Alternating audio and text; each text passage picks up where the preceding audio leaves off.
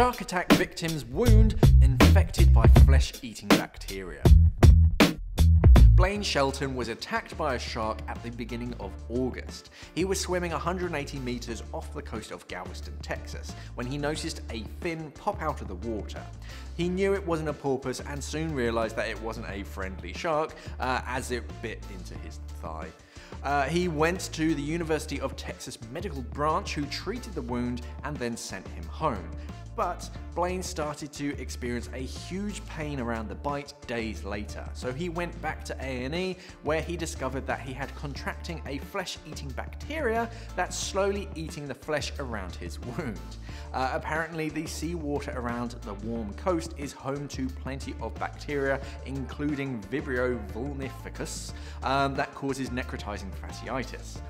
Of course, Blaine will make a full recovery, but because he lives in America, the land of the free but not free healthcare, so when he finally comes out of hospital, he will be facing a big old bill, roughly around $100,000 they reckon. So that's a lot of money. Because of the bill, Blaine had two paths to take to repay the hospital bills: the Walter White or the GoFundMe page, asking people on social media to help him out. Less entertaining and probably harder to make 5 TV seasons out of it, but Blaine chose the GoFundMe route. He's asking for $30,000 to help with his medical bills. As of recording, he's raised a total of about $4,450, so let's hope that he can raise the money to help him out. It's great that the online community are starting to help out Blaine. He's really humble too, writing thank you notes to his supporters. But what we're glad to hear is that it hasn't put him off going into the water, which is great news. Maybe just stay away from sharks though, or pick up a shark deterrent of some kind. Hand me down the shark repellent bat spray! But at least you have joined the Cool Shark Scar Club.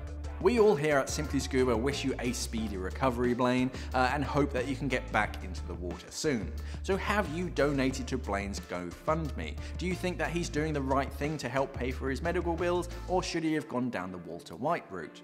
Let's have a chat about it in the comments.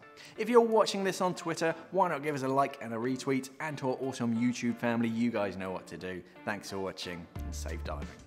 We are an online dive store serving the UK and the world for all your diving equipment needs. So why not visit us at simplyscuba.com or click the box on your screen.